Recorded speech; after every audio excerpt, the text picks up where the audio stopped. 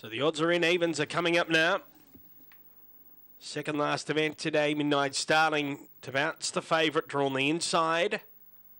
So the green light is turned on, so they're ready to run. Race 11 set now.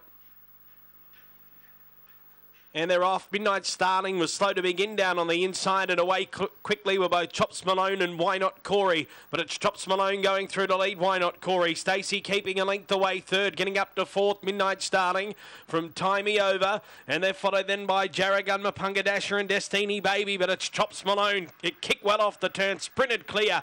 And Chops Malone, a big winner, beats home Why Not Corey. Timey Over third, Stacey keeping fourth from Mapunga Dasher.